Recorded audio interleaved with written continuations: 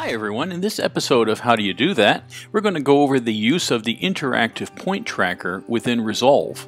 So it's very easy. We have this shot that I made here in Kenya, and then what I want to do is let's mute the audio first, and let's do a decent color grading for that. So let's bring that down, pull a little blue out of the light areas of the picture. And then let's give it a bit more warmth to it. And then also a bit more depth there. Good. Okay, so now what I want to do is I want to lock off it, because as you can see here, if I play this from the beginning, because it was shot with a telephoto lens, it moves around a little bit. I want to lock this off.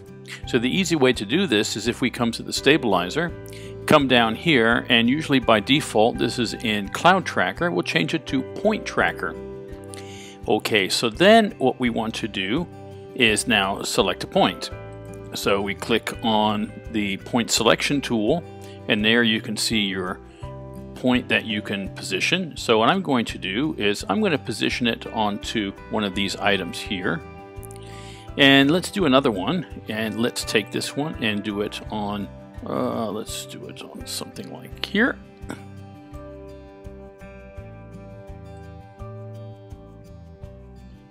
So now what we want to do is we want to do the tracking.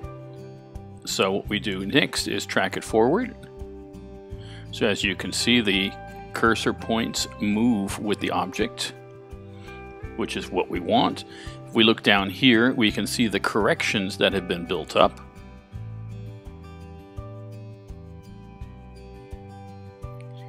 Now, as you can see here, it didn't track for the entire clip, it only did it from the point where I start. So what I'm going to do is reset my positioner here into the center, and now track it backwards.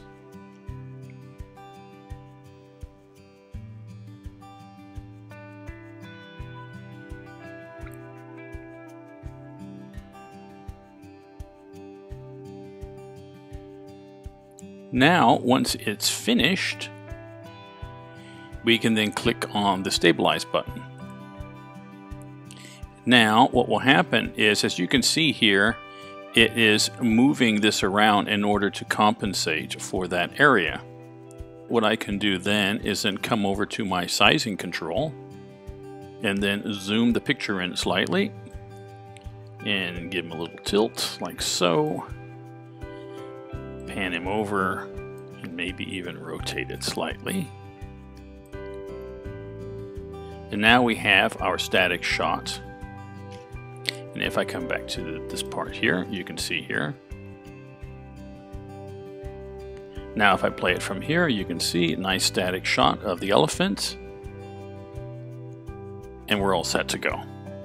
Okay, so for more tips and tricks like this, don't forget to have a look at the other videos on our YouTube channel. And for more information about training services, have a look in the comments below. Thanks and have a great day.